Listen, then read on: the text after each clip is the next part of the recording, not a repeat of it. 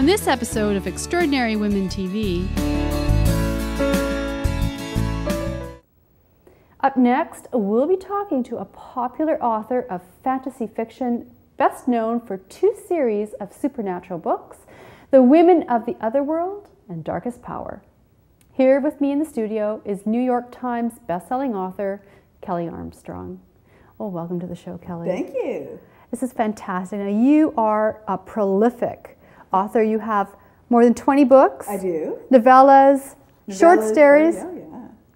I mean, you've been busy. I have been, but it's fun. So your Otherworld and the Darkest Power series is really sort of what you're best known for. For those that maybe aren't as familiar with your books, tell us a little bit about those series and where they're set. Yeah, so they are contemporary fantasy, which means that they take place in a world that seems a whole lot like ours, except it has supernatural creatures like werewolves, necromancers, sorcerers, witches, and those characters are not the monsters, they are the main characters. So for the Otherworld, that started with Bitten in 2001. Main character is the world's only female werewolf. She is from Toronto, and the story is split between her home in Toronto and her pack in upstate New York. And then the Darkest Powers, it's a teen version of that world, but with all different characters.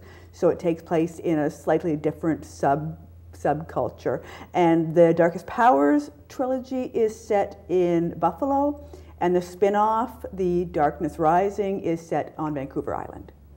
And some call this the urban fantasy genre. Is that urban supernatural fantasy genre? It is called urban fantasy. When I started writing it, like I said, Bitten came out in 2001. They had no idea what to call books that sort of mixed all of these genres.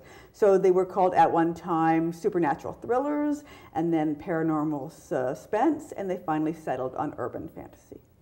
Now, you aren't as known perhaps in Canada as you might be in other places around the world. I mean, Britain, you're very, very popular and known in Britain. Yes, it does, and it certainly depends on the market and what their tastes are, so it will differ for the same books all over the world. Who is your favorite female character? And I don't have one. I think if I did, I would just stick with that character. But I have in my Otherworld series 13 books, and no narrator takes more than 4. It does change between narrators, and it's because I love telling so many different stories from so many different points of view. They're all strong women and strong teens, but with different kinds of strength. Because even though, yes, they have supernatural powers, they're more commonly dealing with average problems like jobs and school and love relationships and friend relationships and family. Now, your first novel, Bitten, has been made into a TV series. It has. And well, it's airing now on Space, is that correct? It is, yes. So they had filmed that last summer, 13 episodes based on the first book, Bitten, and it is called Bitten, which is nice. How long did it take you to write that novel? That novel took years because that was my first published novel. It was not my first novel. We often have trunk novels, which means we wrote them and they're in our trunk never to come out because they really were practice works.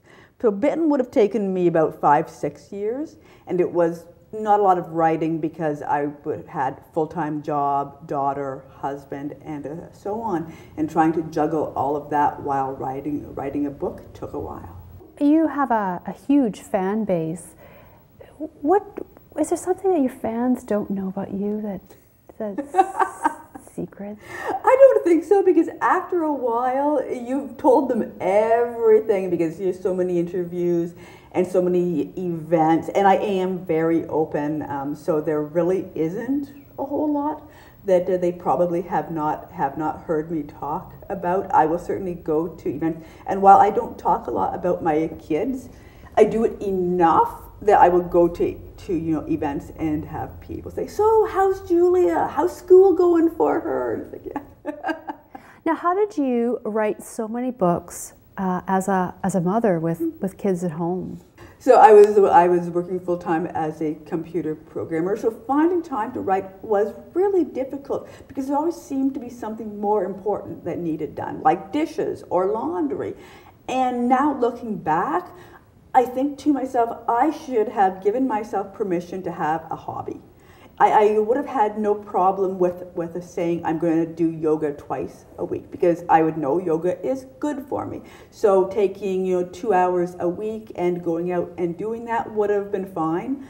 I should have done that. I should have said I'm going to go out twice a week, go to a coffee shop and write for an hour. Because for me creatively, it's just as important as something like yoga. And I should have scheduled it in like it was a hobby or a class and done it. I mean, my husband was hugely supportive, so he would have had no problem with it. It was totally me saying, I have more important things to be doing than writing, writing is very clearly my passion, so I wish I'd given myself permission to do it more.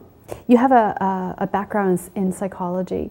How has that influenced your writing? Well, I always say that anything you study can influence and help writing. I mean, I still take courses on everything from fencing to marketing to anything can influence your writing. But psychology in particular was for character building. Now I can look back and say, yeah, that really helped me develop my characters, because I can say, okay, I want to have a character who in the present time is like this. And I don't want to have them just have somehow emerged like that. You have to be able to look back and say, what experiences did they have in their lives that brought them to this point? So it's really good for going back and writing the proper backstory to explain how somebody got to be the way they are. And what keeps you, Kelley Armstrong, up at night? Probably what keeps me up is stories. I mean, if I'm especially into a story and I'm working through the next scenes or trying to figure out a plot knot where I've got myself in a bit of a bind and trying to see how do I come out of that. So it can be tough to sort of turn off the writer's brain and just relax. Writers often joke that we should all have bumper stickers saying writer at work beware, because when the writers are out driving, they're probably plotting. Not safe at all. And now the Good to Know Minute. And Kelley, it's time for my Good to Know Minute, and I know you've got a great success tip. It is follow your passion. And it is certainly within my career. There were so many times early on before I got published when people would give me advice on what was the proper thing to write, what was the marketable thing to write, what would get me published. The book that actually got me published was the book that everyone said, nobody will ever buy that. You've written a book about a female werewolf. There was nothing like it out there, but it was the book that I couldn't tear myself away from, that I was going to write even if I thought nobody would ever buy it. And the more marketable things that I wrote will never see the light of day because they just weren't good.